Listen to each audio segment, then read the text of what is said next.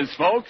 Movie fans may think that Charles Boyer has dash and Walter Pidgeon has dash, but we think William Bendix is right up there with them. I'll go further. I've got 3 times as much dash as Boyer or Pidgeon. Yesterday, my new picture was previewed, and my boss, Darryl Zanuck, said, "How did that dash Bendix get on this lot?" The American Meat Institute presents William Bendix in The Life of Riley.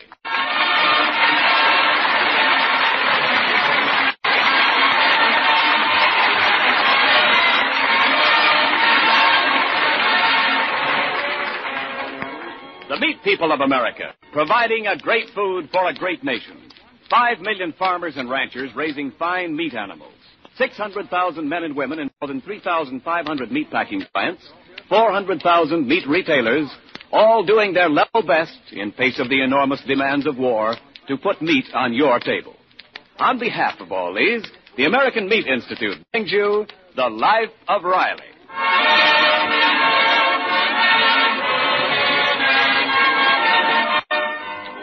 Chester A. Riley is an ambitious man. That's why, besides working in the Los Angeles aircraft plant 6 days a week, he also goes to night school 3 nights a week, and still finds enough spare time to gum up the private affairs of his friends and family at regular intervals. For example... Oh, thanks just the same, Papa. I can write my homework in pencil. No, you better use my fountain pen, Junior. It looks more neater to the teacher. Oh, it don't matter to Miss Jessup, Pop. She said so. Junior, I know that Miss Jessup. Don't forget she's also my teacher in night school. Go on, you use the pen. Oh, okay. Well, say, Pop, how are you getting along at night school? Oh, great. Confidentially, I think teacher is falling in love with me. Ah, go on, Yeah, no Pop. kidding. Yeah. Yesterday in class, she said to me, Mr. Riley, I want you to sit in the front row from now on because I can keep my eye on you. Say, Papa, this fountain pen's no good. Every time you try to fill it, it squirts the ink out again. Well, you can fix it, can't you, Junior? I wish you'd try and take after me. I got a mechanical head. Here, give me that pen. Oh, look out. You'll get ink all over the place. No, don't worry. I'm doing this. Now, first, I dip the pen in the ink. I'll show you how. Watch. Then I lift the lever. Now, I take the pen out of the ink bottle before I push the lever back into place. Now I got ink in the pen. Simple. Yeah. But now you can't write with a pen on account of that lever sticking out of it like that. Okay, but all I got to do now is push the lever like this. Gosh, Pop, all over the wallpaper. Junior, I wish you wouldn't always be asking me to do things for you. Well, I didn't ask you. Oh, gee, Mom's going to be mad. Now, Junior, let's keep this just between us. How are we going to keep ink on that wall a secret? I should have used invisible ink.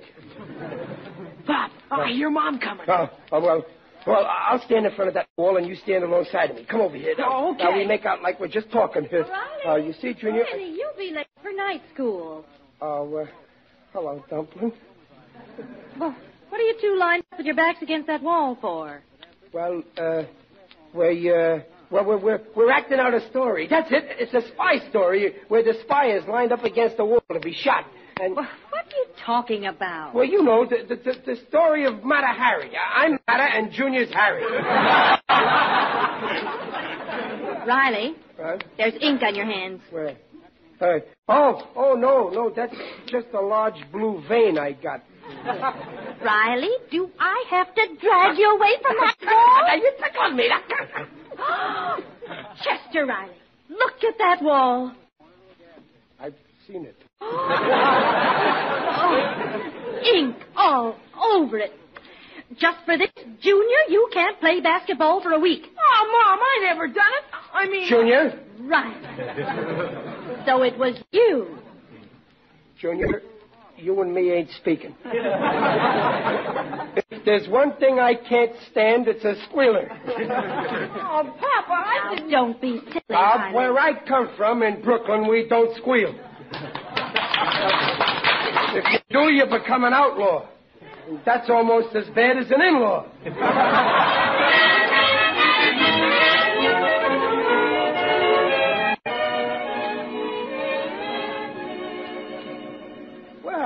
pal, Waldo Binney, all set for night school. How are you, Waldo? Oh, my aching back.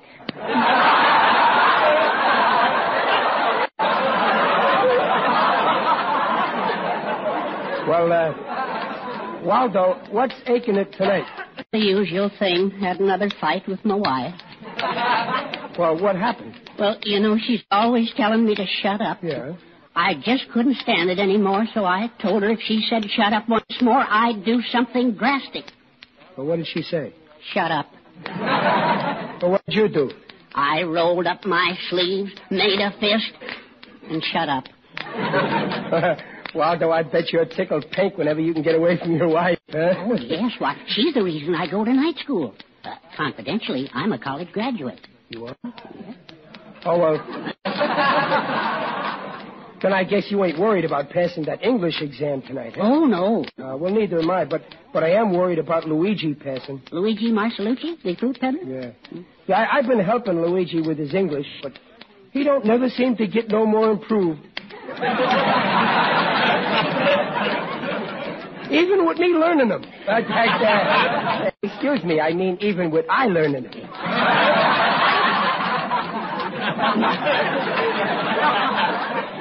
Well, if he doesn't pass, he doesn't pass. Oh, but he's got to pass. He's got to. It's very important. Why? Well, I can't tell you, Waldo. I promised Luigi I wouldn't tell, and with me, mumps is the word. Well, we'd better get into school now, Mr. Riley. There's Miss Jessup walking up and down past the window like a wild beast waiting for her prey. Oh, I bet this exam will be a scorcher. Oh, don't faze me none. If you get stuck on a question, look over at me, Waldo.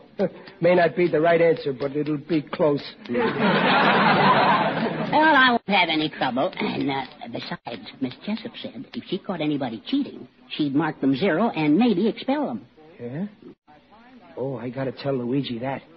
If he ever got expelled right now, it would kill him. Well, why? He could still run his fruit stand without a diploma. Well, yeah, but that ain't it. Luigi's just gotta finish school. Hey, Mr. Right. Oh, here's Luigi coming now. I guess he was waiting for you. Waldo, you leave Luigi and me alone. See, I gotta give him a pep talk. All right, Mr. Riley. I'll see you in class. Yeah. Hello, Luigi. Goodbye, Waldo. Hello, Waldo. Yes, goodbye, Riley. Hello, Luigi. Goodbye, Mr. Riley. No, I mean, hello, Waldo. Goodbye, Luigi. Goodbye, Luigi. No, I mean hello, Riley. No, that's me. You better start over with just the two of you. Yeah. Look, Luigi, how are you feeling about that English test tonight? Huh? Mr. Riley, I got just one trouble with the English. I'm a no can speak him. Well, listen, Luigi, you know you got to pass this test, don't you? I know, but this grammar book is a craze. You understand everything what is in these book? Well, sure. What part don't you get so good? We'll open the book at that part, and I'll tell you what it means. Open any part, I'm a no understand all over the whole of the book. Well, let's see here. Now we can... Oh, well, here's a question here. It says, what is the difference between a noun and a pronoun? Man, Jimmy. If the fellow who's the writer of the book, he don't know, how should I know? Well, now, wait a minute, Luigi. Let me explain it to you. A noun is a thing, see? Like, for instance, in your store you sell fruit. Well, a grapefruit, that's a noun. Oh, I catch. A grapefruit, she's a noun. Yeah, and a pronoun is, well, I is a pronoun. Aha, I is a pronoun. Right. Now you use a noun and a pronoun in a sentence. Oh, sure, sir. Every morning for breakfast, when I'm sticking my spoon in my noun, he's a squirt to me in my pronoun.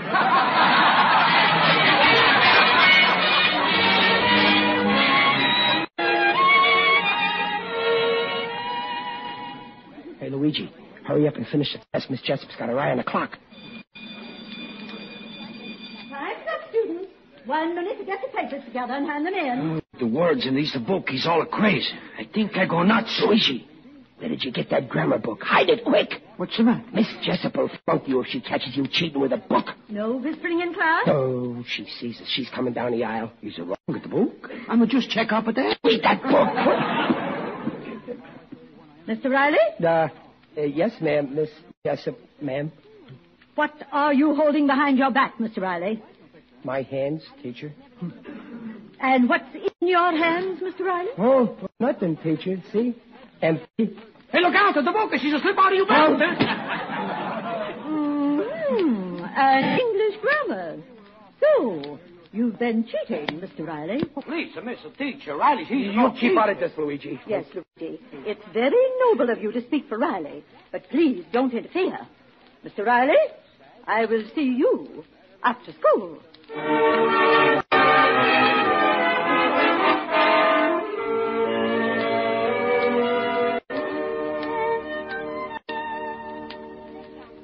Gosh, Mr. Benny, what are you listening at the door of Mrs. Jessup's classroom for? Junior, I've got some bad news for you. Your father was kept after school. There. No kidding. Well, let me get my ear to the door, too. I'm very, very sorry, Mr. Riley, but you don't deserve the privilege of attending a publicly supported night school. You were caught red-handed, cheating. You refuse to deny that you brought this book to class. So you are hereby expelled from this school. Expelled? No, you can't do that. I got 2 kids. They'll laugh me out of the house. You should have thought of that before. But, Miss Jessup, what'll I tell my family? Couldn't you give me some other punishment? I'll do anything. I'll mow your lawn for you. I'm sorry, but a pupil who cheats is a bad example to honest pupils. Like Luigi Marcelucci, for instance, who tried to defend you. I'm sorry, Mr. Riley, but you've left me no choice. You're expelled. Okay. That's the way you feel. I resign. I can get an education without your school. I can go to the library. It's got more books than your school, and it's more quiet than your school, and the worst that can happen to a guy is he gets fined 2 cents. Goodbye, Miss Jessup. Mr. Riley. Huh? Oh, hello, Waldo. Oh, Pop. Junior, what are you doing here? Well, I was just waiting until Miss Jessup let you out. Let who out? I come out as soon as I got ready to. I was only staying to tell her a couple of things. You told her, Pop? Yeah, I kept dignified and all, but I told her flat that there had to be some changes made in school or I'd quit. And what did she say, Mr. Riley? Never mind, but I bet this school will miss me when I'm gone. Pop, we heard through the door. Oh. You did? Yeah, Pop. But I don't believe that you cheated, and I'm going to tell Miss Jessup so. Now, Junior, Miss Jessup knows best. If she says I cheated, I cheated. Oh, gosh, Pop. Well, what's Mom going to say about you being expelled? We just ain't going to tell her. I'll have to pretend I'm still going, and I'll have to find some place to hide on school nights. Gosh, expelled. My own father expelled. Junior, will you please stop using that word? If you must talk about it, let's just say I was graduated suddenly against my will.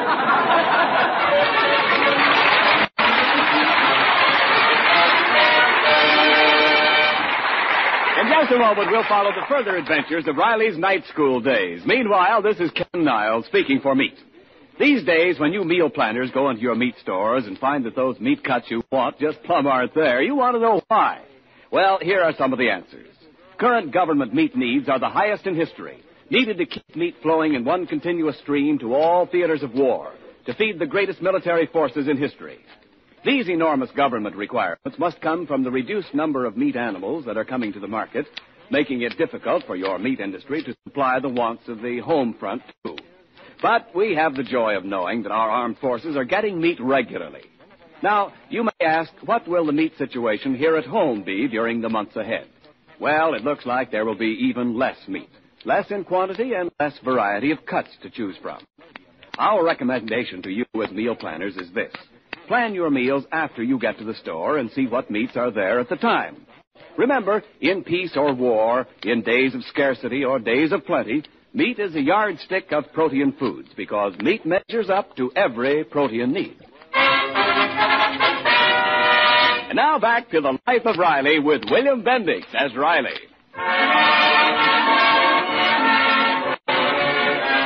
Well, several days have passed since Riley was expelled from night school for cheating in an English exam. Actually, he is innocent, but he is shielding his friend, Luigi Marcelucci, for some mysterious reason that so far Riley has refused to divulge. Well, that's funny. What, Mom? Well, look what I found under the couch. Your father's school books. Or maybe they're mine. No, they're your father's. I can tell by the writing in them. Even you can spell better than this. Besides, look what else I found. 3 apples. The apples I give him each night to give to his teacher. Oh, maybe he's saving them up to give her a basket full. Your father can't fool me.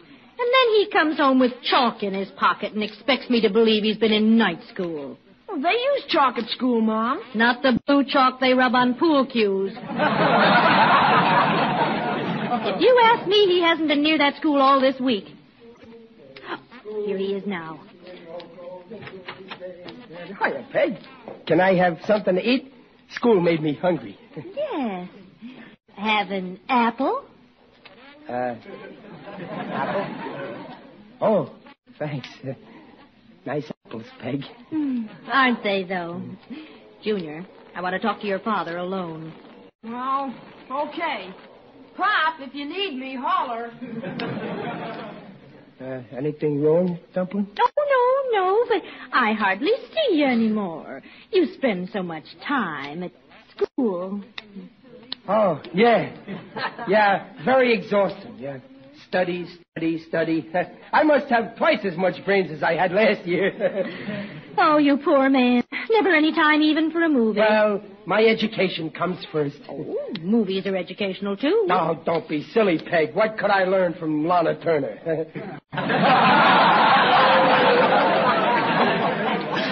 There's a picture I wish we could see at the Bijou.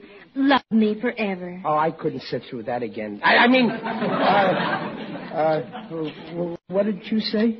Riley, when did you see Love Me Forever? Right. I guess it was last night. I dropped in for a minute. That picture only opened tonight, Riley. And you were supposed to be in night school tonight. Well, this is a good apple, Dumpling. I found those apples along with your school books under the couch.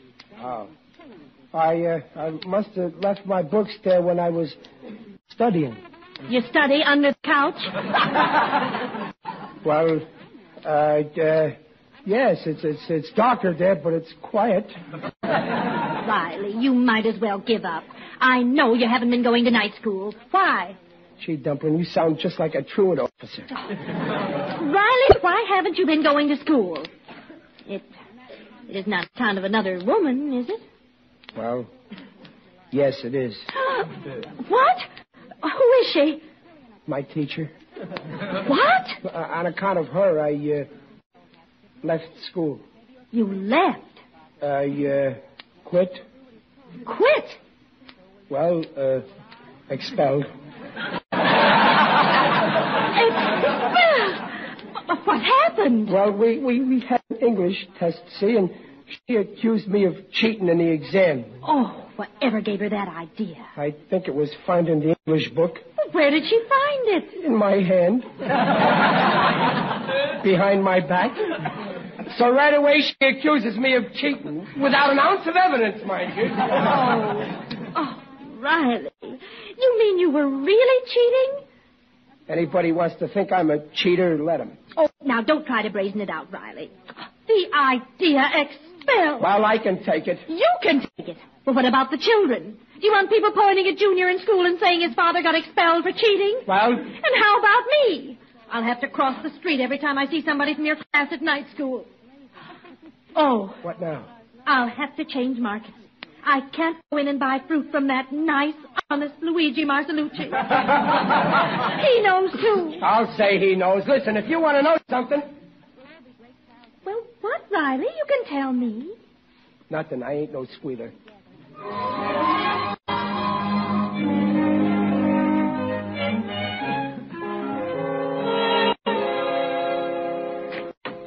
Oh, hello, Pop. Where were you tonight? I saw Love Me Forever again. Where's your mother? In the parlor with Miss Jessup. Miss Jessup. What is that troublemaker doing here? Oh, I don't know. You better go in and see. Okay, but I ain't taking no more of her ballers out.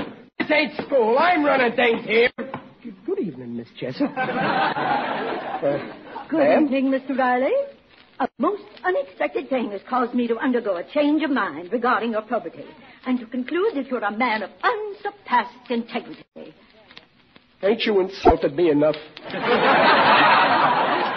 Riley. Miss Jessup's paying you a compliment. Oh, is she? Yes, perhaps you'd better read this composition. It was handed in to me tonight in class.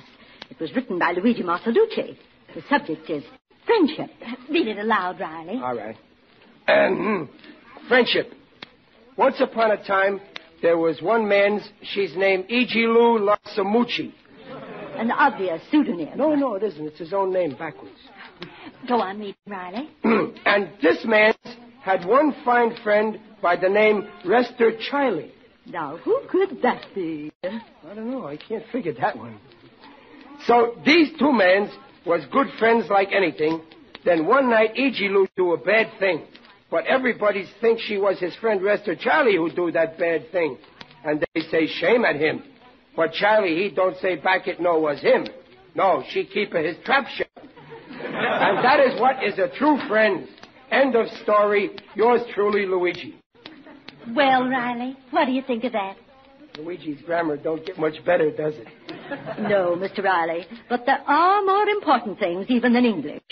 I owe you an apology. Me? What for? Oh, Riley, dear, you can't bluff anymore.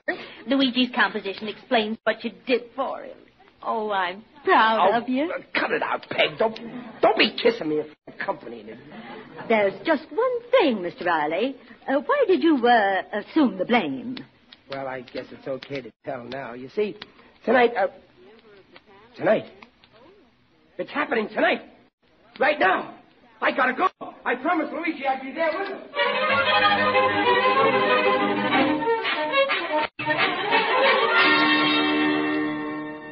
I don't understand, Miss Jessup. Why did we follow Riley down here to the courthouse? You'll see, Mrs. Riley. Well, look, Mom.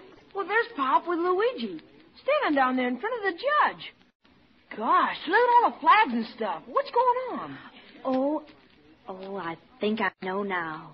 Listen to the judge. Luigi Marcelucci, step forward, please. Did you witness with you? Oh, yes, my good friend, Mr. Riley. That's him. Fine. You were born in the United States, Mr. Riley. Well, Brooklyn. That's close enough. You've known Luigi at least 5 years? Oh, yes, sir. Luigi, twice before you have tried and failed. Yes, sir, Judge. But this time I'm a study gold. My helper, have a friend to help it, too. I come back, Judge. Every time I come back, you say, okay, Luigi, you're in. Well, now, I must test your reading. Read this, please. Oh, read it? Please. I cannot fool you, Judge. I know this by heart. Well, if you can read well enough to memorize that, I won't test you further. Let me hear it. 70 years ago, our fathers brought forth upon this continent a new nation, conceived in liberty and dedicated to the proposition that all men are created equal. That means everybody gets the same deal.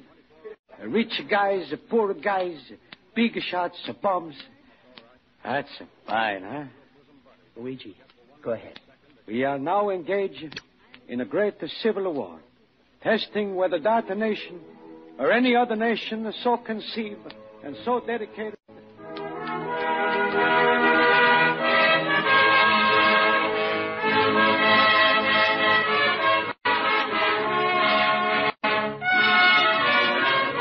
These brave men have not died in vain, and that this nation, under God, shall have a new birth of freedom, and that this government of the people, by the people, and for the people, shall not perish from the earth. That was very good, Luigi. I couldn't have done it better myself. The judge, this is time. I make it the grave, huh? Yes, Luigi. Hold up your right hand, and when you've taken this oath, you'll be a citizen of the United States. So that's why Riley wanted Luigi to learn English. Gosh, Pop's helping initiate another American. Gosh. Oh, my, look. Riley's taking the oath, too. It won't hurt him.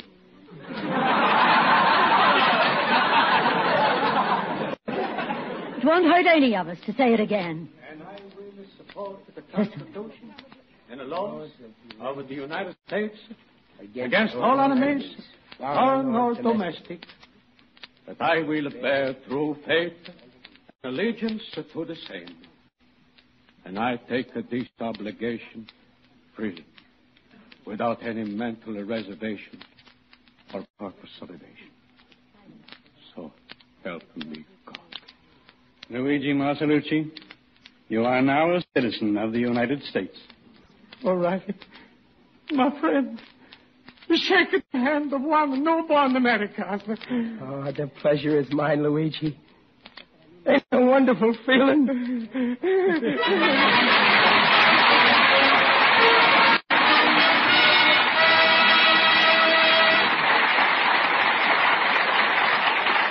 The Rileys will be right back. Now, don't get too hungry, folks, but how does this sound for a menu? Rice and tomato soup, grilled steaks with onion gravy, mashed potatoes and buttered peas, lettuce and tomato salad, bread and butter, ice cream and cake and coffee. Sounds like a meal at a fancy restaurant, doesn't it? Well, it's not. It's an actual dinner on a United States battle wagon, not at peace, but at war, in a forward combat area with men on alert all over the ship.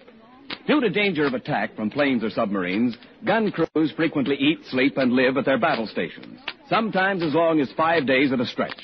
Under battle station conditions, if the men can't come to good hot food must be taken to them. So the Navy has developed a system of hot meals, including meat, to be served actually under battle station conditions. Enormous supplies of meat must be carried for this purpose. Our Navy recognizes the need for those high-quality, life-essential proteins that meat provides. And we all recognize that meat is a yardstick of protein foods. We bring you this tribute to the Navy Office of Supplies on the occasion this week of the 150th anniversary of this important branch of the service. The nutritional statements about meat made on this program are accepted by the Council on Foods and Nutrition of the American Medical Association.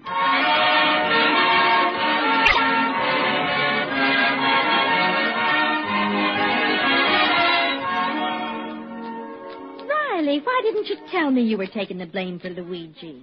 Well, if Luigi got expelled, he might have had trouble getting to be a citizen. Oh, Riley, you don't think I would have tattled to your teacher? I don't know. The first day I ever saw you, you tattled to the teacher on me. What are you talking about? Back in the 7th grade, the day I sat in the seat right behind you. You had your hair done up in the prettiest pigtails. Yeah? And I tied a live frog to each pigtail. Then what a days.